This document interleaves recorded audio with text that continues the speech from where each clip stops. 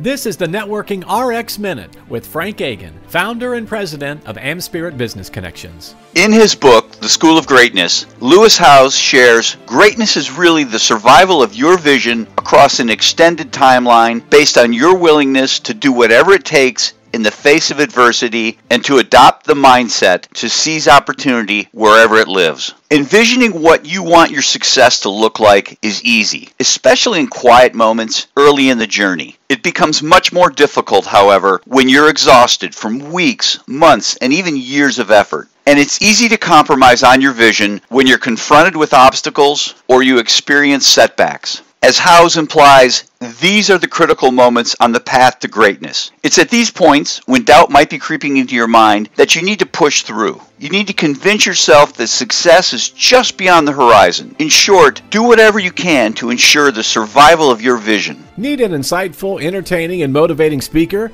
keynote, trainer, or presenter? Let's talk! Contact Frank Agan via frankagan.com. FrankAgin.com. Thanks.